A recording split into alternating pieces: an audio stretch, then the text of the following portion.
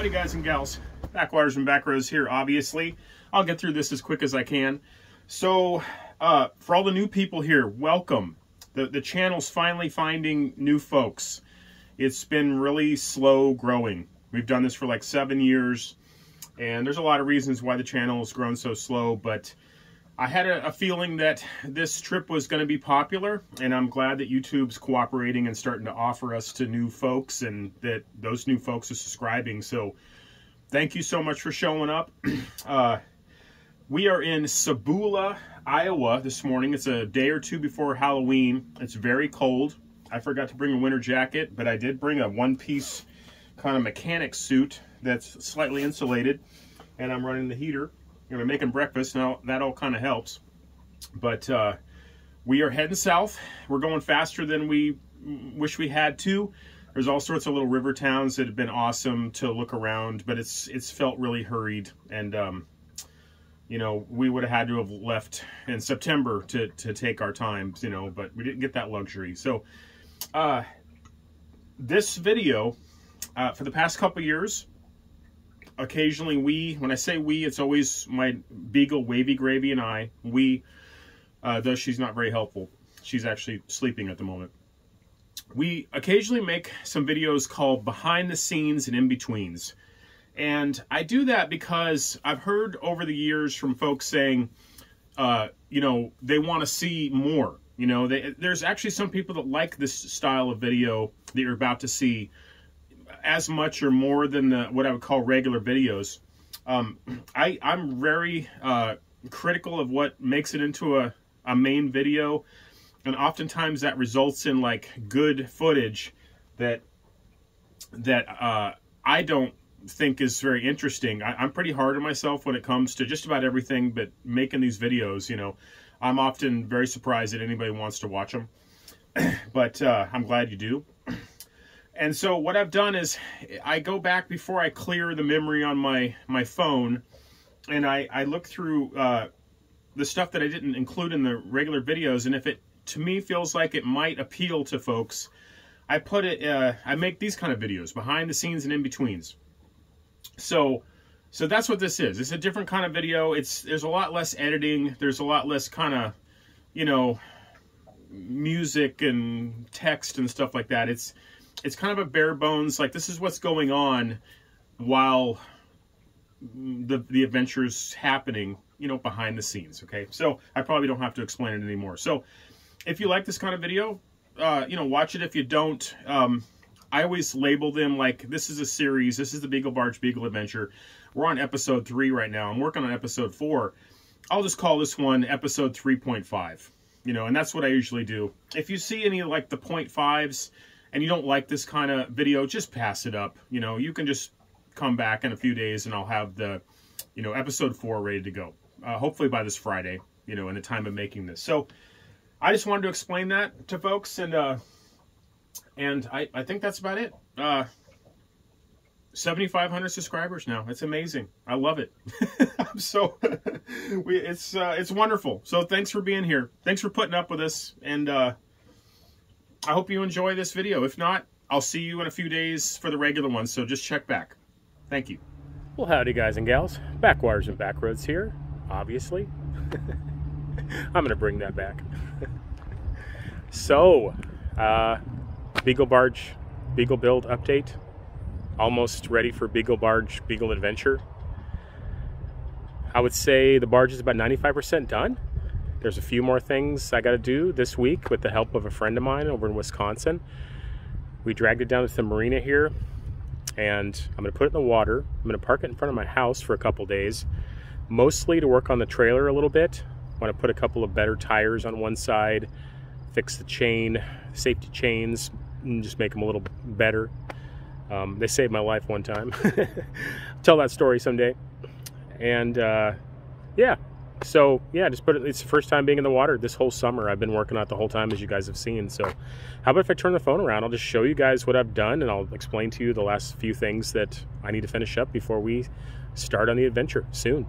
I'll just do a quick walk around on the outside here before we climb up the ladder and show the inside. So I might not have shown you guys that I utilized this old stuff from the floating dock pontoon It was obviously a bass buggy. I'll probably eventually sand that all off and paint it. But it's, you know, pretty low priority. Most of the aesthetic type stuff is kind of secondary. And this is the same for the back.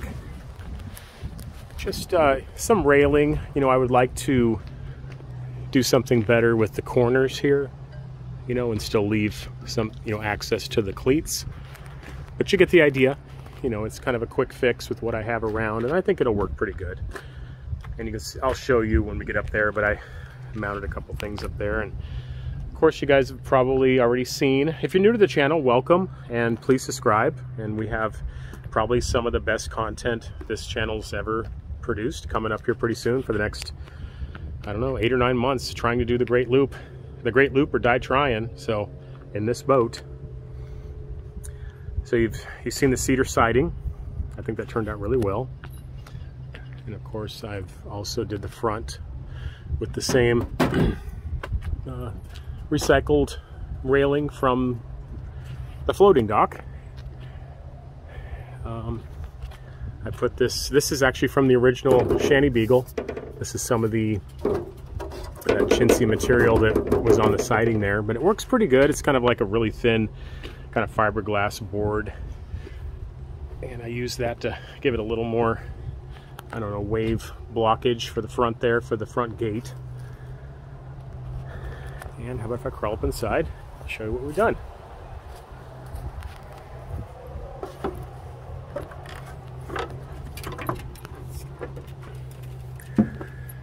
Here's the big inflatable, the Achilles.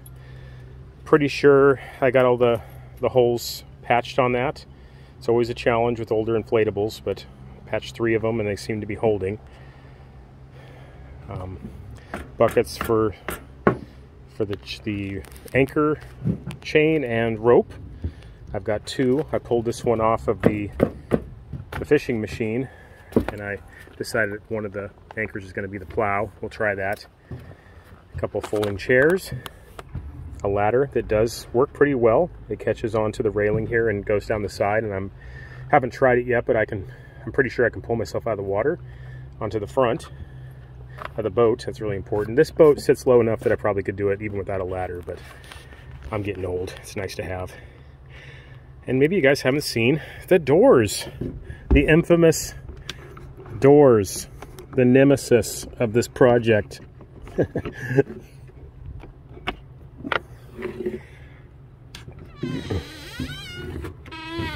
Very basic cabin style doors.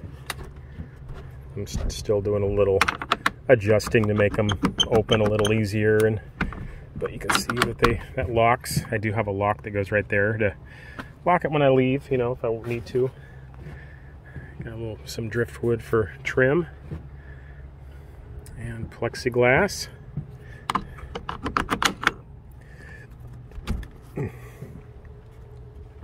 Opens pretty good.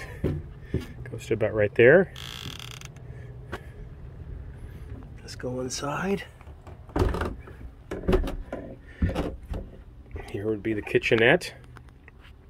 I am going to, sometime on this trip, I brought the wooden cutout that I cut out of this, and I'm going to sink this down and put it on top so that the whole countertop is flush when I'm not using the stove top. Here is one of the heat sources. This is a propane, an old kind of ice. It's from an ice shanty, or they're often used as for ice shanties here in the Midwest.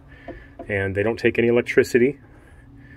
They just have a little simple burner inside, kind of a straight burner, and they heat it pretty good. I mean, I haven't tested it yet. I just installed the stove pipe yesterday, but I've had this in a camper before, and it did work pretty good. So I'm pretty sure it's going to work, but I'll test it here in the next day or two.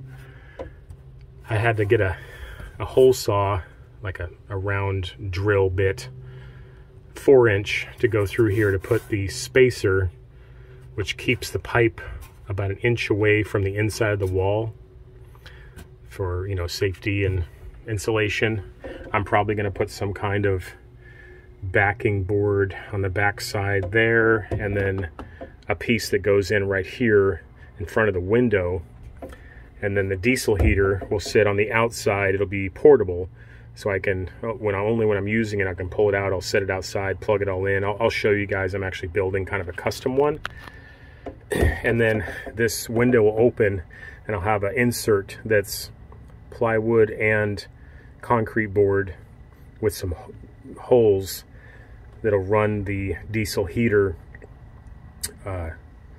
pipe into. So if that makes sense, that'll be the secondary one, which I'm working on that now. It should be done, you know, maybe in a week or so. I'll give you an update on that. We've got the storage underneath here.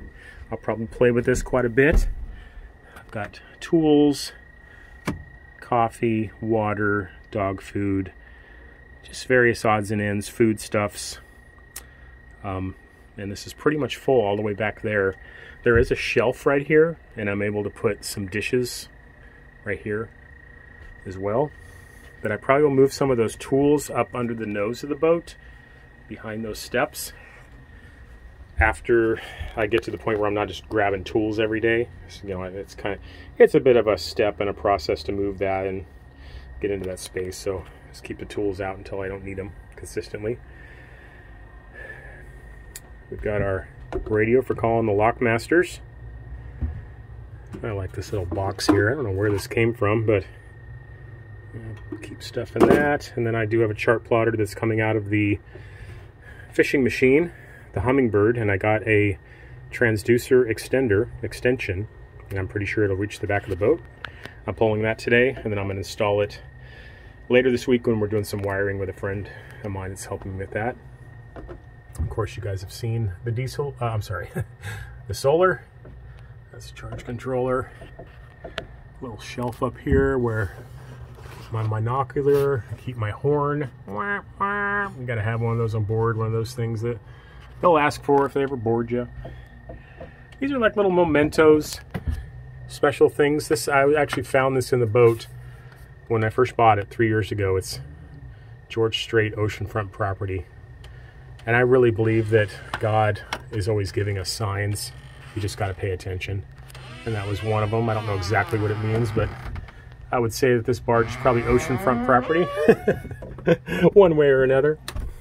Close this up. Walk Wavey outside. And then when I was on Manitou Island, I found a deck of cards all spread out in the forest. And I just randomly picked one up that was down, face down. I didn't know what it was. I put it in my pocket. I didn't look at it until the end of the day. And it was the Two of Hearts. And that tells me, it means Wavey and I, we're the Two of Hearts. And I put it on the wall. I got my pocket Constitution, so I can start spewing things at any sort of authority figure that wants to hassle me because they need something to do. Got the original Shanty Beagle piece of driftwood and the original painting that made the postcard for the original postcard for the Shanty Beagle. That's based on a picture that I have where I stuck Wavey in the hole of a tree on the Illinois River. And a friend of the channel painted 3 of those for me. And we have 3 postcards. If you want one, want me to send you one, or Wavey send you one, just let me know. Link below, Wavey's treat link. Then we've got the table. I actually fastened it to the wall. I'll show you. So I cut that to match up against the wall, and then I put a piece of 2x4 underneath it to fasten it against the wall. You know, because boats move around a lot, and some, you know, if you let stuff just flop around and bang around, you know, so it's nice to, I eventually would like to make it so everything on this boat is kind of stowable during transport on the trailer and or in rough weather. We're just dragging it down here, and it looks like my dish towel came off of its little hook because I had the door open. So you guys have seen a lot of this, but there's the refrigerator, which runs off of solar. Seems to be working pretty good. It's probably the biggest draw that I have electricity wise on the boat, and eventually I'm going to replace it with a better one. I use these plastic bins to make fastened, you know, so I can put stuff in them like olive oil and maple syrup and coffee and stuff like that. So more stowable space. Probably put one along the bottom side there. And then this is like silverware and lighters and knives and just odds and ends. A rag, a sock that I use as a rag, fillet knife, extra pair of glasses. I'm still going to make some better curtains. Then you guys have seen the bed. I'm going through all of my fishing stuff tonight, and I'm going to condense down what I think I'm going to need based on the places that we'll come across on this trip, and get it down into one fishing case, you know. So go through a little bit of that, a little bit of that, and a little bit of that, and kind of pull it all together. Here's some fishing poles, holders, fishing pole stowawayers. Keep them out of the way on the roof. A lot of people do that. I got this little one that's it's actually a Disney Frozen 2 pole, but it's really nice and small. It's good for just sticking on a scooter or something. Bring that along. This is my Benjamin Bulldog high-capacity air rifle. It looks like a menacing gun, like something out of Starship Troopers or something, but it's actually an unregulated air gun that's in the same, I guess, what would you call it, the same realm as like a BB gun for now. I'm not sure if I'm going to bring it or not. I'd love to have it. I'm a little worried that if I ever got boarded by somebody, they would come on and see it and freak out, and I'd probably have to announce it first and explain to them that it's a legal gun, that it, you know, for now can go anywhere. So not that everyone follows those rules and laws in today's world, but anyway, I'm probably sounding like a kook in this video, but it is the way I feel, and there is a lot of truth to it. So you're gonna get the truth on this channel. And speaking of truth, my beloved friends Suzette and Rob made me this beautiful cross out of driftwood and beach glass. She's an artist. She's a retired teacher that taught art, and she just made that for me, and I'm gonna put it in a really special spot here soon. But for now, I'm sticking it right there in my driftwood candle holder. You guys have seen that. I don't know if you've seen this piece of art. I don't know where I got that, but I like it. Here's coat hangers. I can put a towel here, shirts, and then I spaced them in such a way that I can open this curtain, and this curtain right here closes off the back of the boat. This is kind of my catch-all at the moment. I'm going to organize this. This is going to be like a little bathroom slash workstation, storage, luggable loo. People are always asking where people go to the bathroom on these trips like this, and that is one of the places. This is my pellet gun. I have a little rack there. That's for, I don't know, planking cans. And I can also put another pole there. I have showed you guys already my bookshelf and just odds and ends and all of my various decorations that I am putting on the boat. Try not to completely cover up the walls because they're so pretty, that cedar. Then we got a back door. I know it's amazing, guys. Finally built some doors. Very similar to the front. I didn't use any driftwood for trim this time on this one. And I do have to trim the bottom a little better so it wants to kick out all the way to the railing. I'll get to that. I'm still working out how much gas I can carry on board. Once I get it in the water today, I'll kind of judge where it's sitting in the water and how much weight it can handle in the back. One of the drawbacks of this boat is it doesn't have any flotation on the back side of the fantail. This is literally just a deck overhang. What it does need is some welded up hull extensions. They have names for them. I can't remember at the moment, but that go on back and, you know, give this more flotation on the back side of the boat. So for now, I do have to, you know, somewhat be conscious of how much weight I put on the back of the boat. And it already has a fairly heavy Yamaha. Just for those that don't know, it's a Yamaha 60 horse 4-stroke. It's a high thrust. And I'm going to guess it weighs about 450 pounds or so. And it's the perfect match for this boat, being a high thrust. It's designed to move a heavy pontoon barge style boat as opposed to going fast. It has a lot of torque. Then I'm bringing along a trolling motor and probably an extra little battery for whatever tender I have. And if I just get into some little spots where I just want to use that to buzz around. When I'm not using that, which is my my dinghy motor, it's a Suzuki 2.5 4-stroke, runs really good. That's another piece of driftwood off of the original Shanty Beagle that I reutilized for the barge here. I'm going to put some lights. I'm going to put one right here with a switch inside that casts into the back of the deck. That's something we're doing this week with my buddy who's good at wiring. And we'll put one on the front too. And I remembered a net. This door locks just like the front does.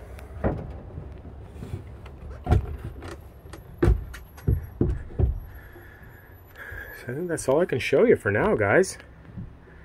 How about if I go set it in the water and we'll see how she floats after all this stuff I've done to it. Stay tuned. And just while I'm thinking of it, guys, here, that is a 1987 Honda Elite 150 scooter.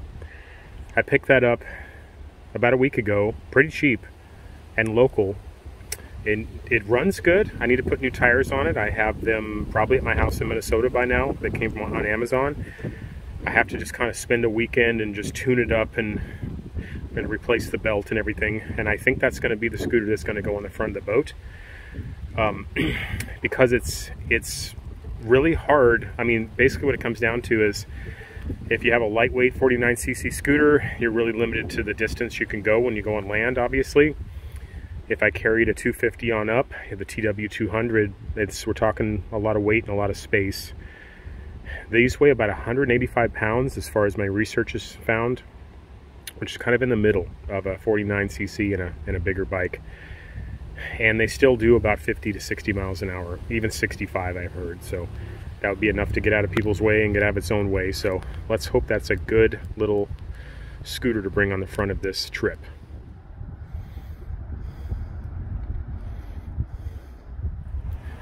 I'll just show you guys how you do this. It's actually pretty easy.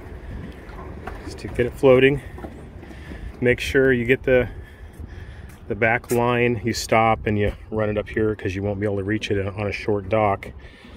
Tie it up and pull the trailer out from underneath it. If at all possible, launch so the wind is pushing it against the dock, just for those that don't know. Makes it easier. Okay, let's see if she starts. It's been several months.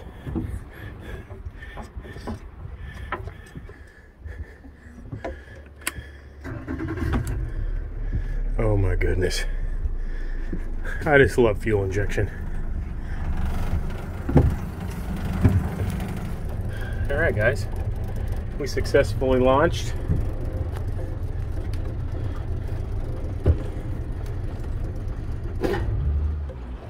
Alright, we're going to see if it still fits under the trestle.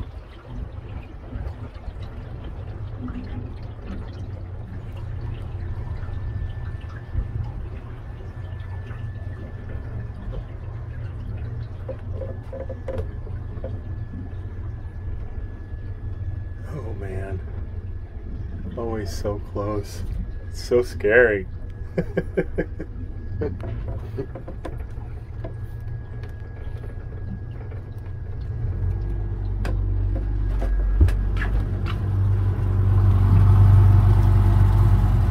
Alright, let's get her parked in front of the house. I'm already seeing some things I gotta do and fix. I'll show you guys when we stop.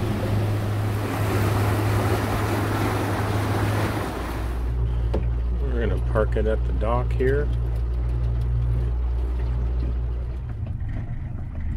Haven't done this in a while.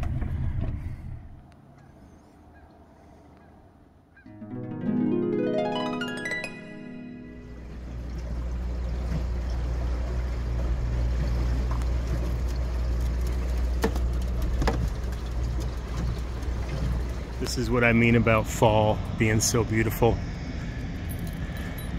I've heard Red Wing's a really scenic little river town. I've driven through it. I've never really explored it, but that's why we're here. We're gonna explore it.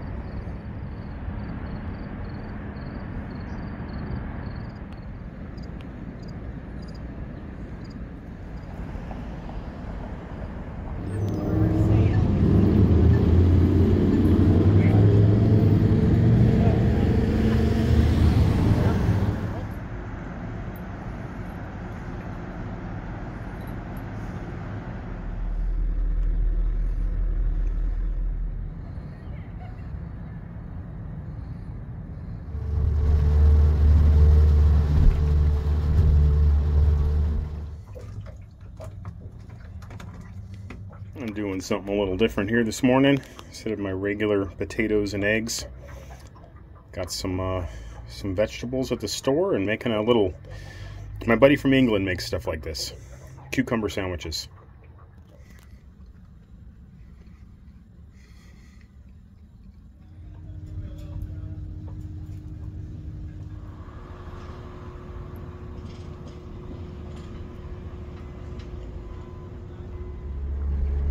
You're lazy.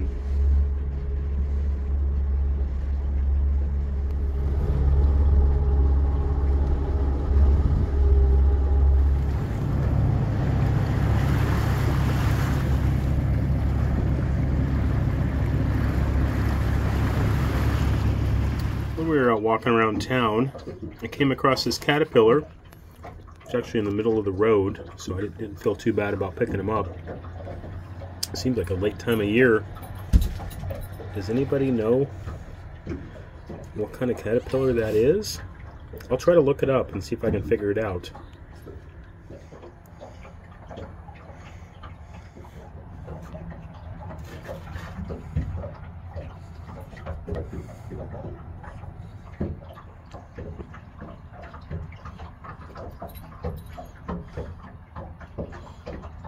He's got this little horn on his tail that I think is interesting.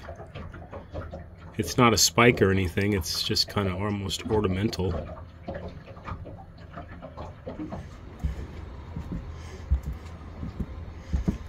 Here's some, it's a good spot for him.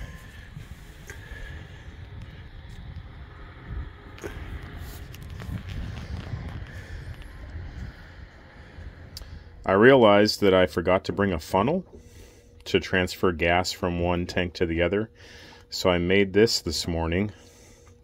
We'll see if it works.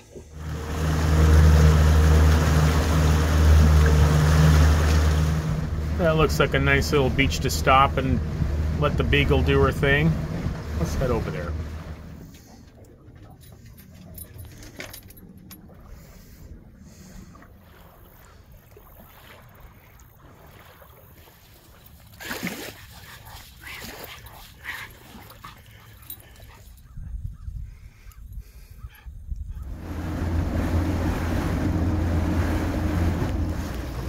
I think I see a municipal dock here in Fountain City. Let's stop for a little bit, walk Wavy around, look around for a few minutes. We want to make it to Winona today before we anchor out, but I think we can afford to check this little town out for a few minutes.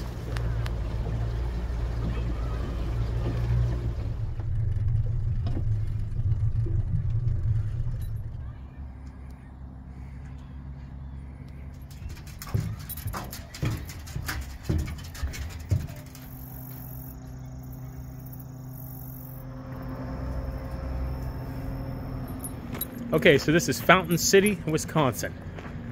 I don't know anything about it. Let's go check it out.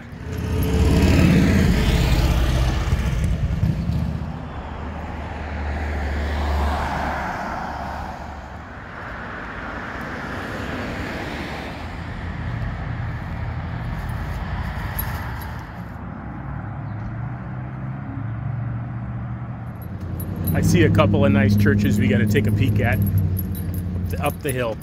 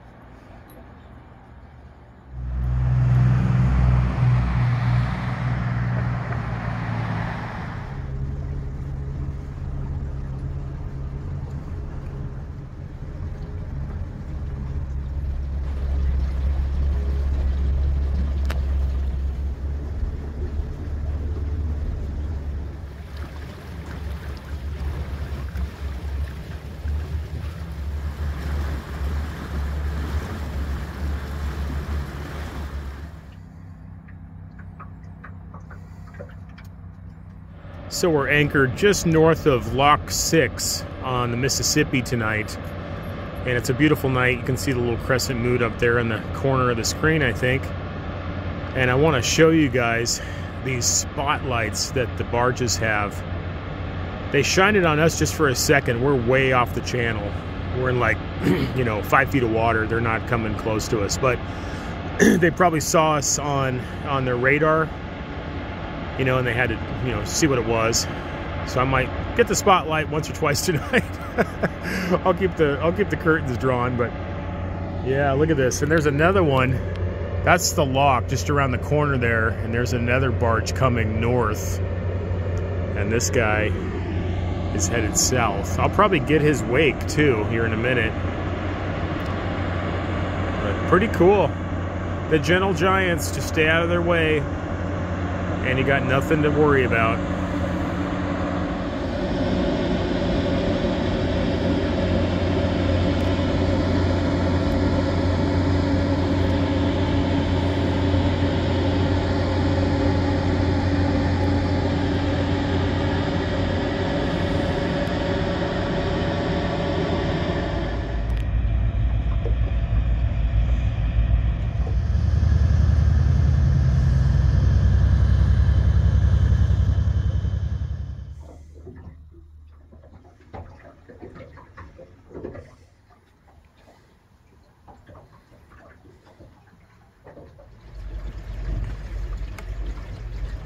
You're always ready to get off, aren't you, Beagle?